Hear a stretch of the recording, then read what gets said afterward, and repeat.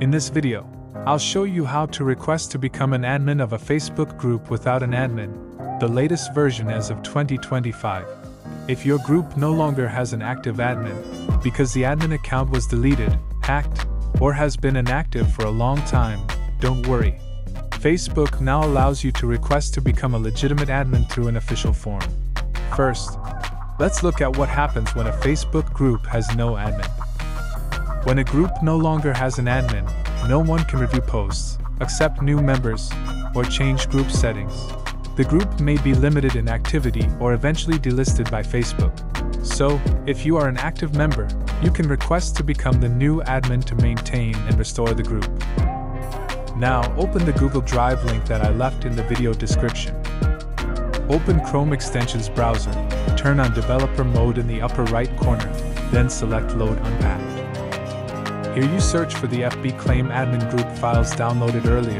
Now, unzip and hold the left mouse button to add to Extensions. After successful installation, you will see a form asking to become admin of group without admin. At the top, you'll see an introduction. Facebook explains that this form is for group members who want to request admin rights when the group no longer has an active admin. You select the appropriate scenario. For example, no active admins or admin account was deleted. Next, enter the full path of the Facebook group into the Facebook group URL box. In the group name section, enter your group name exactly as it appears on Facebook. Then, upload a screenshot that proves the group no longer has an admin, such as a no admin found message or an empty members admins section. Please take clear and accurate screenshots. This will help your request to be reviewed quickly and efficiently. Save the screenshot and upload it to the form here. Scroll down, and you'll see before submitting your claim request. Here Facebook prompts you to be a current or former member of the group, confirm there are no other admins, and provide a valid reason why you should become the new admin. Finally, in the description below, please clearly state what happened to the group and why you are the right person to take on the admin role.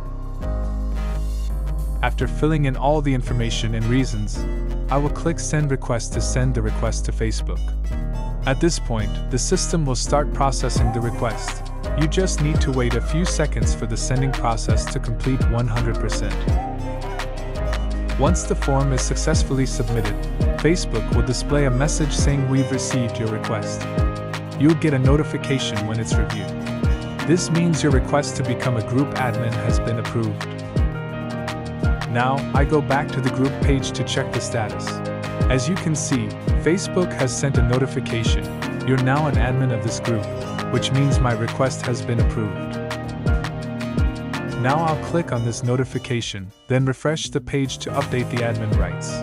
And here, the group shows the message this group doesn't have any admins or moderators right now, but you can make yourself an admin, meaning I can officially become an admin. After becoming an admin of the group, I will go to Group Settings. Group Settings to check all management rights. Here, you can edit the group name, description, cover photo, or update the rules to restore the original operation. I recommend that you enable approval of posts and new members to help ensure the group operates safely, avoiding spam or fake accounts. In the Admins Moderators section, review the admin list. If the group has ever lost rights, you should delete the accounts that are no longer active, so you have officially regained control of the group successfully. Thank you for watching the video.